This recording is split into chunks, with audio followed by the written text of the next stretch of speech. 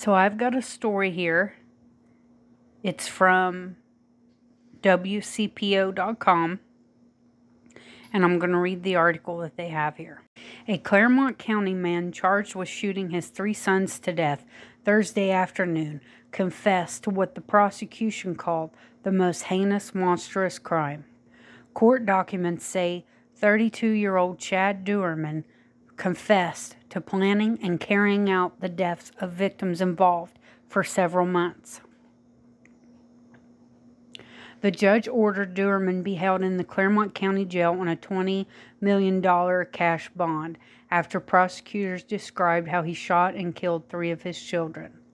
Prosecutors said all 3 of the children were shot execution style with a rifle. All 3 boys were discovered by first responders lying in the yard of a home. They were all pronounced dead at the scene. The Claremont County Sheriff's Office said all life-saving measures were unsuccessful. The boys were aged 3, 4, and 7. In court, prosecutors said Doerman lined his 3 sons up, ready to shoot them.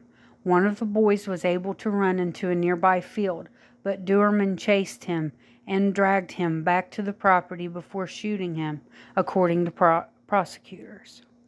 Despite his confession, Doerman did not enter a plea while in court Friday. Claremont County Prosecutor Mark Tekov said despite his 35 years as a prosecutor, this is a case he won't forget. I can only imagine the terror these little boys felt and experienced as their father, their protector, was murdering them, said Tekov after court. Unfortunately, their mother saw this. You can imagine the immense trauma and terror that she experienced, and we will do the utmost in my office to see this defendant never sees the light of day again. When asked why Tekov sought such a high bond, the highest he said his office has ever requested, he responded with 3 words: 3 dead boys. On Thursday, county dispatchers said a 911 call reported a shooting on Laurel Lindell Road in Monroe Township at around 4:15 p.m. Thursday. The sheriff's office said the woman who called screamed that her babies had been shot. A few minutes later, a passerby also called 911 to report that a juvenile girl was running down the road saying that her father was killing everyone. When they arrived, sheriff's deputies found Doerman was sitting outside of a home, a rifle nearby. He didn't resist when officers grabbed him and forced him to the ground to handcuff him. He was taken into custody and later to the Claremont County Jail. A 4th person, the boy's 34-year-old mother, was located outside the home with a gunshot wound to the hand. She was taken to UC Medical Center, where Sheriff Robert S. Lehigh later notified her that her sons had died. In an act of desperation to save her children, the mother at some point grabbed the gun the father was wielding to protect them, said Gast, adding the woman was shot through her hand in the process. According to Claremont County court records, Doerman does not have a history of violence or committing crimes, with the exception of one charge from 2010. Documents say Doerman was charged with domestic violence after he allegedly choked his father, but the charges were ultimately dismissed. WCPO reached Doerman's father, but he declined to comment. Doerman is scheduled to reappear in court on June 26 for a preliminary hearing.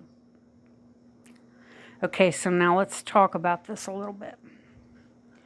So the juvenile girl that was seen running down the street saying that her father was killing everyone, I initially read that she was running to a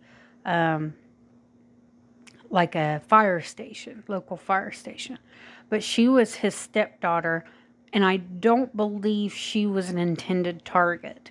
I believe he was only after killing his own children, which were the 3 boys. This whole Doerman does not have a history of violence. Clearly not true. he choked his father in 2010. The charges were dismissed, but that does not mean that it did not happen. And I read an article where his father was talking about him and said that he was totally shocked that this had happened, that his son was a good father, he was a good person, that he wanted to talk to him to find out why he did this, but the authorities wouldn't let him get in contact with him. So the family seemed to be really shocked. But my thing is, he had been planning this for months. So there had to be some kind of signs that something was off. Maybe he treated the boys differently or reacted to them differently. Maybe he had been a little erratic or saying things or doing things that were off. There had to be something, some kind of sign. You don't just harbor this hatred for your children or whatever you want to call it for months and not show some kind of outwardly sign. And, you know, this was not a heat of the moment crime. This was planned out.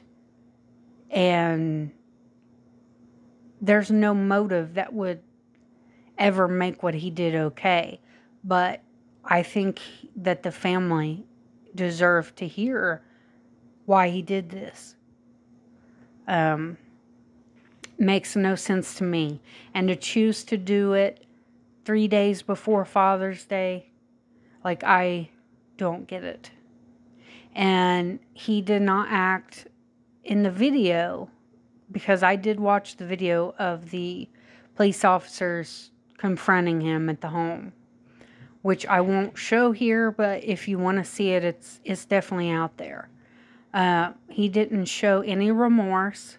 He was cool, calm, and collected. He even yelled at the dog once to get in the house. He was sitting across from his dead children. They were straight across from him in the yard, and he was sitting on the porch, his hands half raised with a rifle next to him. It's just very odd how you could do that and just be very nonchalant about everything. So if you get a chance to watch that video, I do recommend it. I'm not going to post it here, but it's kind of all over YouTube and different news sites and whatnot. So you can go check that out. But what I would like to know is your opinion on this. Are you like me and you believe this guy definitely was unhinged and had a screw loose? Because I believe to do something like this, you know, there's something majorly wrong with you. What do you think happened? Why would he do this? What would cause a person to do this? You know, I can't even wrap my head around it, honestly. But I would love to hear your opinions on it. I'm going to try to follow this case and post updates when I can. But basically, that's all I have for today. I just really would like to know what you all think. Please like, share, subscribe for future content. And like I said, I'm going to try to follow this case and post an update when I can. So that's it for today. Thanks.